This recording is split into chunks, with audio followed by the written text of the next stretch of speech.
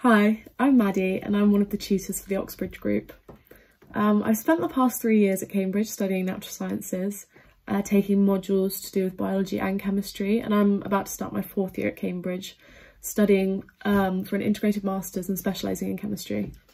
I'm going to talk you through my personal statement, which I wrote around this time of year 4 years ago when I was going through the admissions process myself. Hopefully this will be helpful to anyone who might be applying for any science related degrees at the moment, but in particular anyone looking to apply for natural sciences at Cambridge. So a little bit about me. I actually applied exclusively for natural sciences degrees, so all 5 of the unis that I applied to, I chose to apply for natural sciences there. I think this really helped me in writing my personal statement because as you see later, I talked very specifically about the degree format and how that appealed to me. And I kind of tried to emphasise how keen I was to carry on studying more than one science, so carry on all my A-levels basically. And I kind of said how I thought the natural sciences programme would perfectly suit me. I thought I'd quickly mention my A-levels were biology, chemistry, maths and further maths, which is a pretty common combination, to be honest, for natural sciences at Cambridge. If you're doing the biological side. If you're going for the physical side, lots of people will have physics, chemistry, double maths. So yeah, like I said, I ended up in the kind of like biological natural sciences stream, even though I've ended up specialising in chemistry. So I completed my application towards the end of 2019. I probably started preparing for Cambridge at the end of the summer holidays and the start of year 13, so this exact time of year basically. This is when I started writing my personal statement, so that in the first month or so of school I had plenty of time to ask my teachers for feedback and kind of go back and forth with them. How many drafts? Overall I probably worked with 4 or 5, but like this number can really vary. It just depends how many changes you're going to make at a time, you know, that's completely up to you. Some people will have a really gradual, slow process and they'll chip away at it work on it every day. Others you might like to leave it for a week and then change a whole paragraph in one sitting. You just need to work out what works best for you. It took me probably a good few weeks of work to get to my final draft, but I definitely wasn't working on it every day. You know, I'd leave it for a good amount of time between each draft because I quite liked coming back with fresh eyes each time. You'll often notice things that you didn't notice before if you've left it for a while, and you might come up with new ideas. Okay, so let's have a read through my personal statement. I'm going to go through it a paragraph at a time, so one paragraph will come up on a slide at a time. Let's dive right in. So this is my first paragraph. I'm not going to read them all out to you. You can feel free to pause the video and read through it if you'd like. But I would say I think it's really important to make sure you have a strong, interesting first paragraph. Especially your first sentence, because this is going to just set the tone for the rest of your statement. I was really happy with my first paragraph in the end. I think it's one of my strongest, but it definitely took me a while to get this point. You know, I didn't just bang this out on my first sitting, so don't worry if you're not happy with what you get the first time round. So the whole paragraph is very specific to the natural sciences degree. So I start by stressing how modern day science is kind of breaking down the traditional boundaries of science. I quite like how my first sentence is a statement. I think that's quite I think it draws you in a bit. It's not super long, super complicated. It's just a short statement which is related to the degree. I would stick to something simple for your first sentence. Then apart from that, I'd say I've done quite a good job of kind of conveying my enthusiasm for the subject. Which is also really important. You know, your interview or the people reading this want to see that you're actually interested in the degree. You know, they want you to want to do it. So I've mentioned about the prospect of potentially carrying out my own research someday, and I've also just talked about how I've enjoyed my A-levels, and I think it comes across as genuine in this paragraph. Like I said before, I specifically described the natural sciences degree because I was applying for that at all 5 of my choices. If you're applying for straight sciences at some and natural sciences at others, obviously don't do this. because it will just flag to people that you're not their first choice, basically, if you're applying for straight chemistry at them, but you're talking about natural sciences. So just make sure to be consistent with who you're applying to. But if you are applying for natural sciences everywhere, I personally found it quite nice to talk about it specifically and mention the degree by name. Yeah, so next paragraph. So in here I mentioned the first book that I read, which is called The Selfish Gene. It's very famous. I'd say it definitely falls into the category of popular science. So if you're going to use this book or a similar level book, I wouldn't rely on it too much because lots of people are likely to have read it, most of the people applying. But I'd say that I genuinely found a lot of the stuff in it really interesting, which is why I decided to include it. Because I knew I'd be happy to discuss it and, you know, if it got brought up in interview. And I thought that my enthusiasm, it would be easier to portray my enthusiasm in the personal statement if I was talking about something that genuinely did interest me, which it did. And in the end, my interviewer did actually ask me about this stuff, and he seemed pretty interested in it as well. And we ended up having a really interesting conversation about it in the end. So I think it paid off. So definitely don't be scared to include something that you think a lot of people will have read if you genuinely found it really interesting. You know, a lot of people will have read it for a reason because it's a good book. Just make sure you give some interesting insight. Don't just say that you've read it. You've got to kind of pick apart the ideas in the book and justify why you found it interesting instead of just saying that you do. Another bit of advice I'd have is don't just name drop or list off books. That doesn't really, like, that won't do anything for you. Anyone can list off a load of science books that they may or may not have read by just listing them off. Who's to say you have read them? And also anyone can read books, you know, they want you to read them but also be interested in them, and they want these books to provoke, be thought-provoking for you, basically. So if you can show that you've read them, found them interesting and had to think about them after, that's what they really want from you. So just expand on every book that you mention. Don't just throw it away in one sentence. And give up your own opinions. That's what they want a lot of the time as well. I get that in science, you know, it's not like reading a politics book where there aren't right or wrong answers. In science, there pretty much is always right or wrong answers.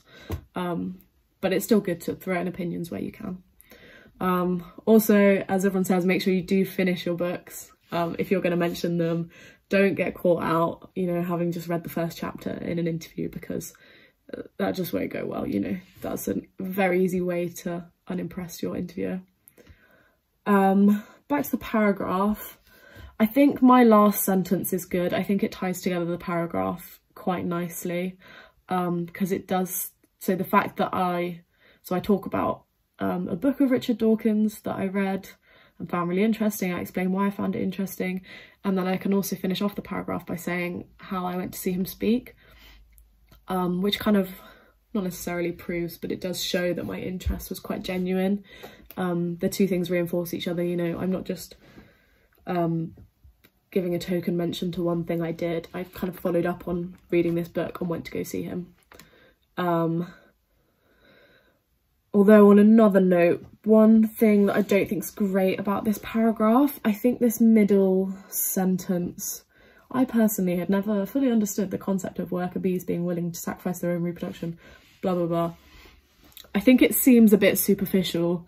Like, I had personally never understood this. Why, like, I guess you might think, why would you be thinking, you know, it's quite a niche thing to be thinking about, to claim to have never understood, you know. Maybe a better thing to have said might have been, I'd never really thought about this, or like on hearing about it, it seemed quite conflicting. So I like how I said it seemed the perfect counterexample for his theory until his explanation enlightened me, which it did, and that's true. And I was very willing to go into that in my interview and explain why it seemed a counterexample and how his explanation solved it and, you know, meant that it fitted into his theory. But I think that sentence is a bit waffly, basically. Okay, next paragraph. So in this one, I mention a slightly more like gritty science book, a bit more dry, a bit less popular science, more the hardcore like mechanisms. I think this was important to include, you know, I couldn't just say The Selfish Gene, which every other person's read, even though I was interested in it. I think it's important to show that you're willing to like tackle the harder material, which is what I think this paragraph showed. The book that I chose quite nicely bridges biology and chemistry, which again sticks to the like natural sciences theme and like the idea that I'm trying to convince the reader that I want to carry on learning about both biology and chemistry. This is good kind of evidence for that. But on the other hand, I do think this paragraph's too short, given how much time I spent kind of waffling on about bees and the selfish gene. I think I could have spent a bit more time talking about these more complex concepts. So I say that I don't really offer any insight, to be honest. I don't expand on the points. I just say I was already familiar with this, but this was new to me. Okay, cool. But like, what did you get out of that, you know? I found them both fascinating and intricate. I did, and I'm intrigued by the idea of coupling. I was, but why? And what did I do about that? I think that would have been better to include sentences discussing those things afterwards, you know, to expand a bit more.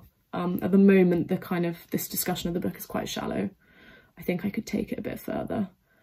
I've not really justified why I'm interested in these things. So it's, yeah. But apart from that, it was good to mention that I had read the book and I had made sure to read it the whole way through. So a good paragraph, but could be expanded a bit more. Okay, next paragraph. So at this point, I think I talked about my reading enough, so it was definitely time to talk about some more kind of active work I'd done.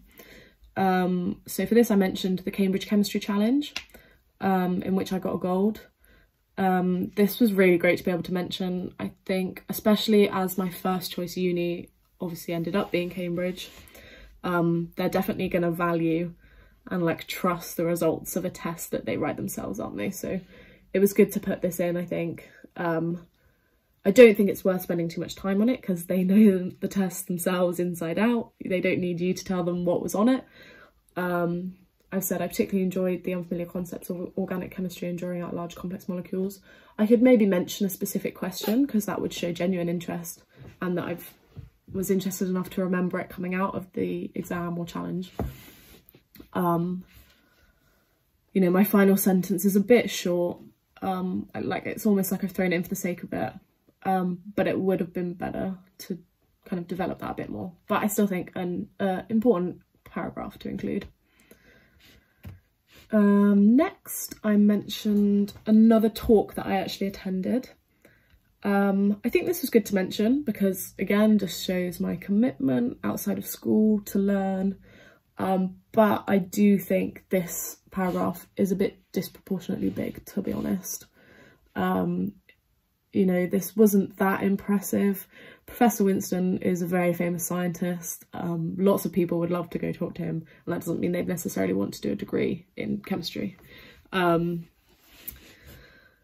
So I think maybe it would have been more worthwhile mentioning this briefly. You know, maybe tagging it in to another paragraph saying I went to see his talk, which I really enjoyed, and then losing the kind of aspirations part and instead using those words, because at the moment I was pretty much sitting at the limit of the word count. I'd have probably been better off using these words in the previous two paragraphs where I said I should have expanded a bit more.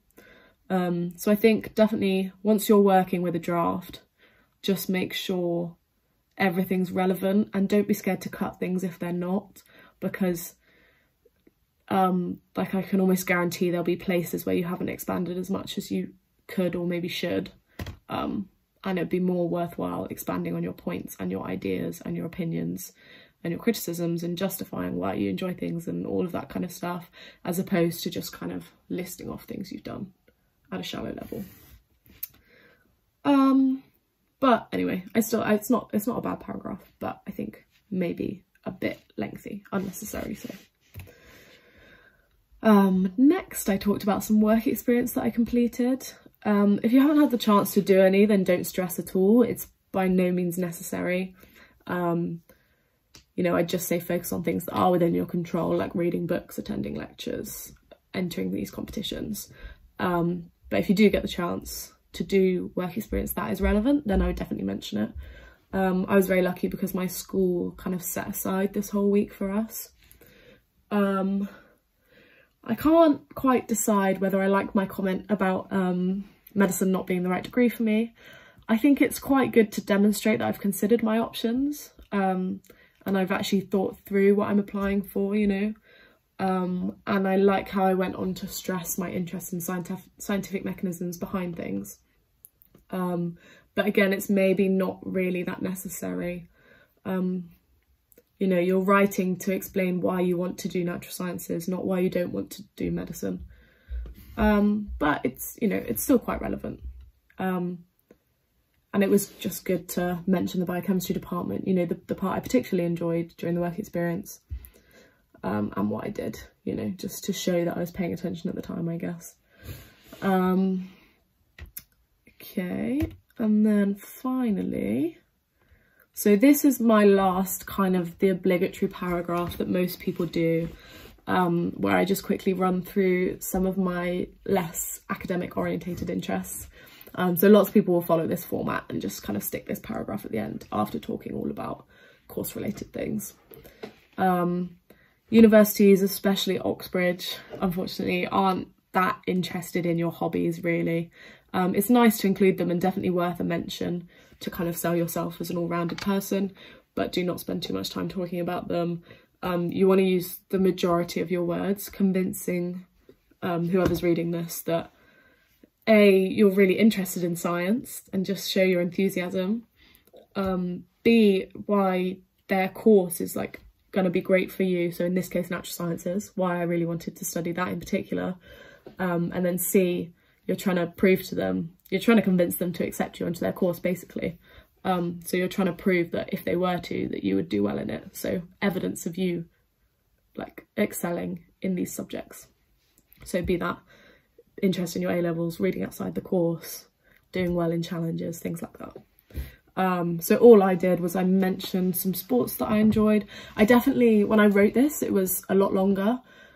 So this is a paragraph that you can definitely work to cut away at if you're trying to reduce your words because you're over the word count. So don't be scared to cut away words, particularly in this paragraph, because again, the content isn't that essential. So this is maybe a bit too long. I probably could have kept it a bit shorter. So I just mentioned a few sports I'm involved in, some school responsibilities I had, which to be fair, I think that was useful to mention. So if you've been a house official or a prefect or a head boy or girl or anything kind of like that, even if the actual role wasn't that big of a deal, you can big it up in your personal statement. And I think it's good to throw in like some buzzwords, like say it improved your teamwork or your time management or your organisation or your leadership skills, you know, something like that. But again, don't spend too long on this, it shouldn't be more than one sentence. And then finally, I just wanted to kind of, to give a well-rounded feel, I steered back to the science a bit and just mentioned how I'd done a bit of tutoring, and how I enjoy discussing scientific concepts, you know, it's something I find interesting. So that's my last main paragraph. And then at the very end, I literally just had one sentence, again, specifically referencing the natural sciences course, like I said, which I think just kind of directs the letter. It makes it feel a bit more personal, like I'm writing to a person instead of just writing this generic page and sending it off to wherever. And yeah, I just threw in those words again, multiple complementary scientific fields, again just remarking on how like this overriding theme I had that multidisciplinary scientists are just becoming more and more important, and how I really wanted to stay on that border of biology and chemistry, where I think I have stayed, so it's worked well for me. Okay, so that's the end of my personal statement. I thought I'd do a quick general overview of what I did, you know, overall throughout the whole process. Most of this I did mention in my statement, but I thought it'd be good to summarise it here. This can maybe act as a bit of a checklist for you. So like I said, I did some popular science reading, including The Selfish Gene. But more importantly, I progressed from this to read some more sophisticated works, which is really important to show your interest and also just your ability to tackle the harder work. So this included the biochemistry book that I mentioned. Another book that I didn't mention was, I've got it here actually, Why Do Chemical Reactions Happen by James Keeler and Peter Wothers. I would really recommend anyone applying for chemistry. If you're more biology focused, don't worry about it.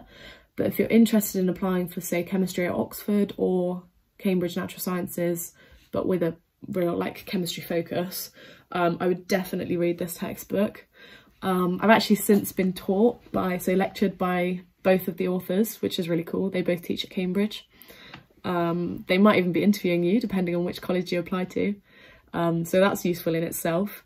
But on top of that, it's honestly just a really great like comprehensive guide on the sort of content that you will be introduced to when you get to university and start studying chemistry. So I would definitely recommend that to everyone. It can be a bit heavy, you know, it is a textbook. It's a bit hard to, you've got to trudge your way through it at times, but it's definitely worthwhile. So beyond that, I also attended a few talks, which I mentioned. I sat all of the science-based Olympiads that I could, that my school had on offer. So the UK Maths Challenge, which I sat that most years throughout the whole of school. The Biology Olympiad I think we had in sixth form, and the Cambridge Chemistry Challenge, which is the only one that I mentioned in my personal statement. I think that was just the most impressive one, to be honest, and the most relevant given that I was applying to Cambridge. So you don't have to mention everything that you sit, but you definitely should sit everything that you can. If nothing else, you can kind of see it as practice for the admissions test that you're going to have to sit, because often those questions are of a slightly similar style, you know, the multiple choice bits and things like that. I completed some science-based work experience when I worked in a hospital for a week, which again I mentioned in my statement. Like I said, not essential at all, but if you do get the opportunity to do something like that, then that's great, and definitely talk about it. One thing I haven't mentioned yet is just the fact that I made sure not to go over the word limit. I know this seems like such obvious or like trivial advice, but just make sure you don't, it's not worth it. You definitely can fit everything you need to say within the limit. And the limit's there for a reason, you know, it helps you write concisely. You don't want to bore the people reading your statement, you want to get to the point, you know. And last but not least, and honestly I'd say my biggest piece of advice in general, is just focus on your A-levels. Especially if you're taking 4, you know, you're going to be very busy. Just make sure you stay on top of them. Like above all else, Oxbridge care that you do well in your exams at the end of the day. They want you to be interested in your subjects, and they want you to like read around and go to these talks and everything. But if you don't do well in your A-levels at the end of the day, then they won't be interested. So yeah, if you're lucky enough to get invited to interview and then offered a place, it will be a high offer. So just stay on top of your A-levels from day one, and then you should be fine to meet the offer, whatever offer that they give you. Also, just the more work that you put into your A-levels, you know, the more time you spend learning about, talking about, reading about your subject, the more familiar you'll be with it and the more comfortable you'll be talking about your subjects at interview, and that will show, you know, if you're confident. Yeah, so that's pretty much it. That's most of what I have to say. Feel free to re-watch this and pause on particular slides to read the paragraphs. But other than that, all I have to say is good luck, and I hope everything goes well for you. Thank you for watching. Goodbye.